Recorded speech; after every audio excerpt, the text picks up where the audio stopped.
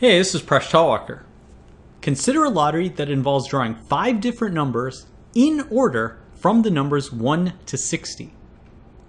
Your friend gets the ticket 1, 19, 32, 44, 53 and remarks, "Wow, all the numbers are in increasing order."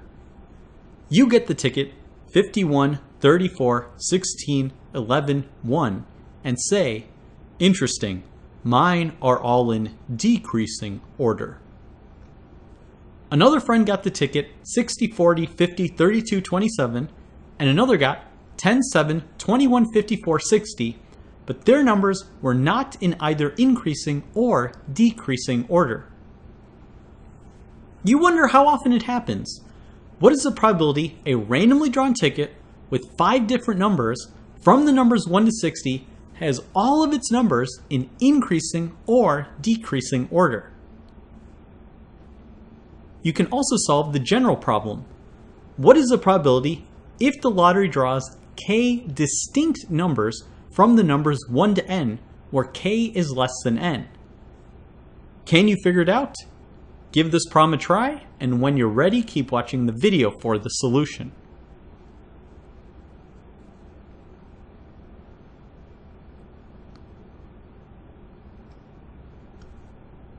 So first, let's consider any 5 distinct numbers, A, B, C, D, E. How many ways are there to arrange these numbers? Well, the first number can have any of 5 possible choices.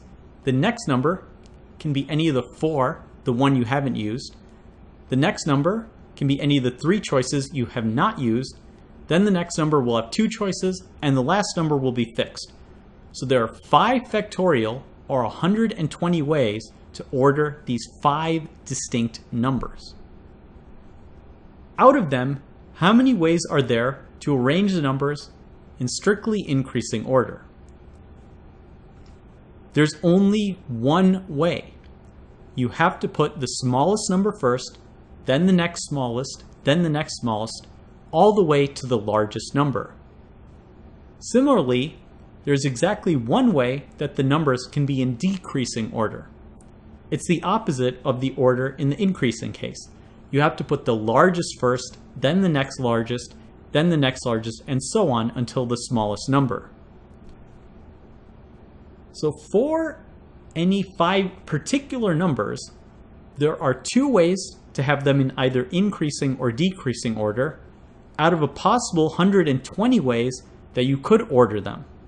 So the probability for a given set of 5 numbers is 2 out of 120, or 1 out of 60, which is approximately 1.7%. Now notice this probability applies to every single set of 5 numbers. Therefore, the overall probability for the lottery will be 1 out of 60, or approximately 1.7%. We don't even need to know the different number of ways that you could draw the 5 numbers.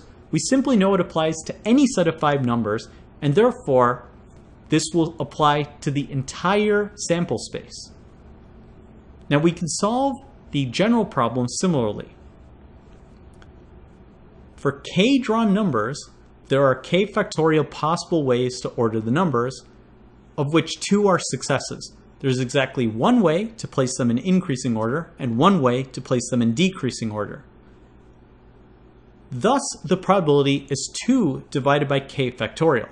We know that it applies to a specific set of k numbers, and it'll apply to any set of k drawn numbers. So the probability in the general case is 2 divided by k factorial. Did you figure it out? Thanks for watching this video. Please subscribe to my channel. I make videos on math and game theory. You can catch me on my blog, Mind Your Decisions, which you can follow on Facebook, Google+, and Patreon. You can catch me on social media at Presh Talwalkar. And if you like this video, please check out my books. There are links in the video description.